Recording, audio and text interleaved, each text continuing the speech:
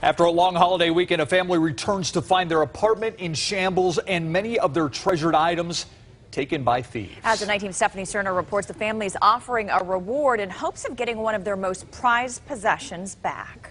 When we got back, we noticed that we had been broken into. It was the last thing Ivan and his family expected to find when they returned from their Thanksgiving vacation.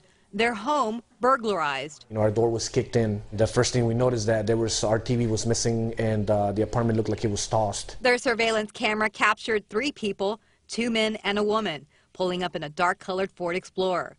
Then you see one of the men knocking on the door, returning to the SUV, and then getting out of the vehicle and knocking on the door again. He knocks again. So when he sees that nobody's home, he proceeds to goes around to my balcony, jumps the little gate area, and proceeds to start kicking very aggressively, trying to get in, kicking my door. The family's TV, PlayStation 3, a new set of tools, a tablet, his wife's jewelry box, all taken.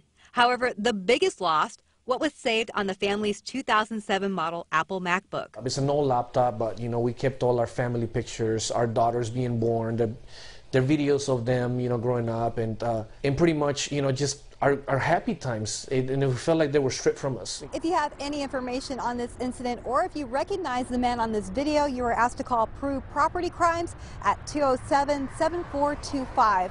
Also, Ivan is offering a $300 reward for the return of his laptop.